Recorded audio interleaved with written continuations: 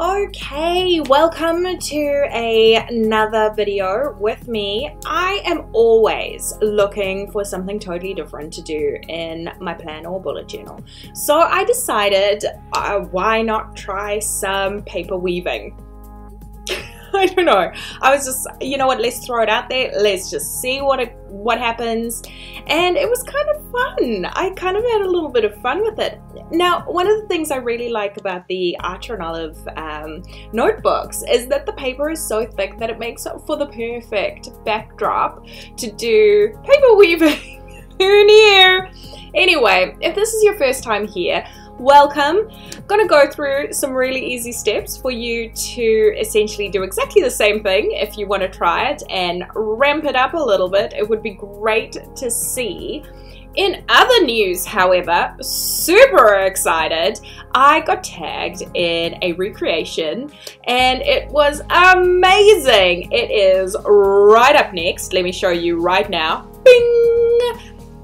And super great, right? Oh, so happy that someone finally took the initiative to tag me in something so that I could see kind of your recreations. Anyway, if this is your first time here, hit the subscribe button down below, hit the little bell so you know what's coming up, and good lord, what?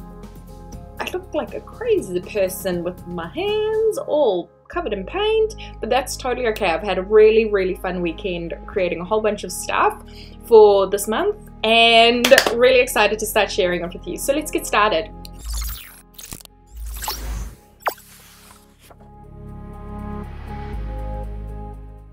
Okay, the first thing we're going to start with today is my Archer and Olive Black Art Notebook. I thought it would look fantastic against the woven sheets, and I'm looking for a seam essentially. So I might miss a couple of pages, but I wanted a seam so that I could stick the pages together really easily.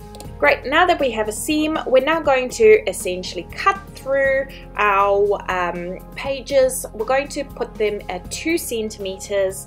I'm not making them too big. I don't want them to kind of gape open, so I'm keeping them to 2 centimeters on both sides.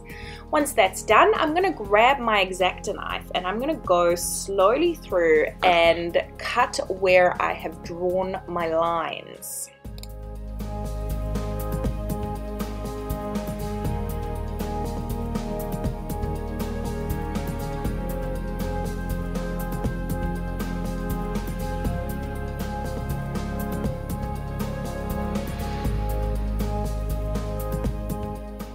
Great, now that we've done that, we're going to trim our pieces of paper. We're going to have paper the same length as, or a little bit longer than the current side of the A5 notebook. I want them a little bit longer so that I can weave them through and just make sure that they're stuck in correctly before we turn them over.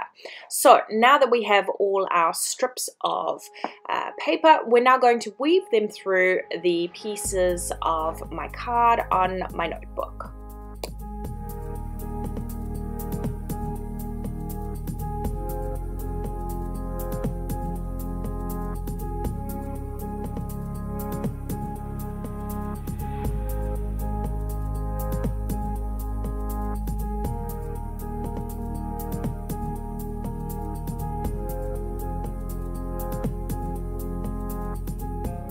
Now, this might not be immediately obvious, but I've actually mapped out the letter J on the other side of the page. And what I'm going to do is I'm going to weave it to kind of create that J on the other side of the page. You can use any letter really, you just need to map it out and make sure that you have the right numbers kind of weaving in and weaving out. So once we've done that, we're able to kind of create the little J woven feel on the right hand side of the notebook.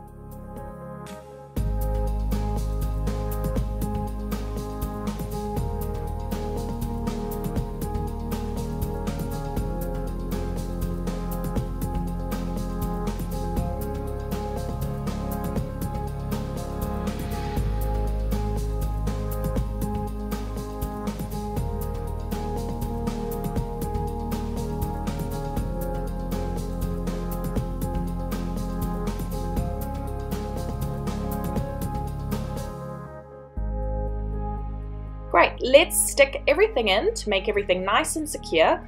Nothing too exciting here. We're just putting in some glue stick and then sticking the page down so that the woven pages don't move around.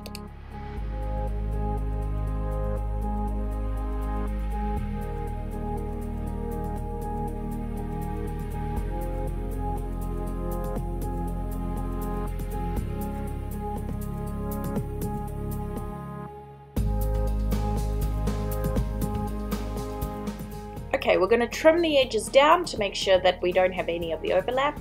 If you wanted a tab or wanted to use it for another reason, you could probably keep one of the side tabs open so that you can find that month nice and easily.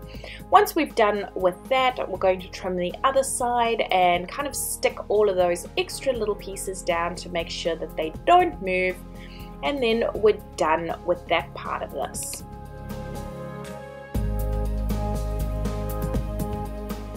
I'm now going to use my Caron marker and I am going to put in January just to make sure that I know which month it actually is. I am so looking forward to seeing how you create your own woven spread, and feel free to tag us on Instagram at The Art of BuJo.